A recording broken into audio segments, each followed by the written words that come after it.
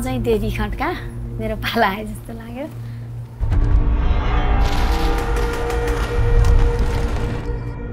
म आफैलाई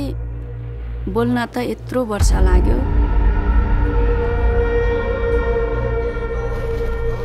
हामी उस्तै उस्तै भेट भयौँ हाम्रो व्यथा मिल्छ कथा मिल्छ भनिराख पर्दैन ला तपाईहरुले जस्तै भनेको बलात्कारको यातना मलाई पनि दियो बलात्कार जस्तो केसमा चाहिँ परेको साथीहरुको चाहिँ कहीँ पनि रेकर्ड पनि नरहने अनि के पनि नपाउने 7 जना 8 जना थियो मरिकिन भनेर छोडिदिएपछि मम्मी बाबा आएर लग्नु भएछ बाबा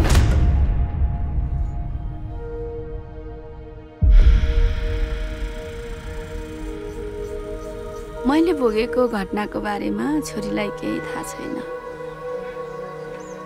मेरो छोरी शत्रुहरूबाट अहिले त सुरक्षित छ तर बलात्कारीहरूलाई संरक्षण गर्ने संस्कारको विकास भएको मलाई म फर्स्ट टाइम एक्लै बसेको याद छ I never had someone for like कति वर्ष अलिअलि ऊ भएको हुन्छ फेरि त्यसलाई कोटै घरलाई रुलायो फेरि उहाँलाई हुन्छ फेरि गाह्रो हुन्छ मैले नबोले कसैले नबोल्ने रहेछ तर महिला मात्रले भोगेका घटनाहरू कुनै सम्बोधन भएका छैनन्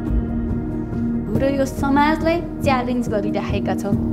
एकदम तपाईँले विषय उठाउनु भयो तपाईँ नै उपयुक्त पात्र नै तपाईँ हो प्रधानमन्त्री भइसकेका मान्छे यसको प्रत्यक्ष अनुभूति गरिसकेका मान्छे सबैले चर्चा हुँदैन हाम्रो समाज जुन अवस्थामा छ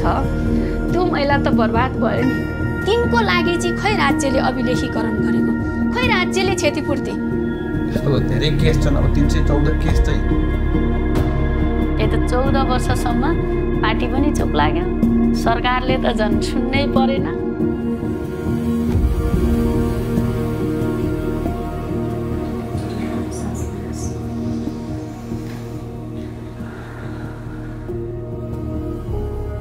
अबको बाँकी जति छन् त्यो चाहिँ ती गुमनाम भएकालाई पनि म बाहिर ल्याउँछु भनेर यो ल्याउनु भयो एकदम सराहनीय छ यहाँको काम हैन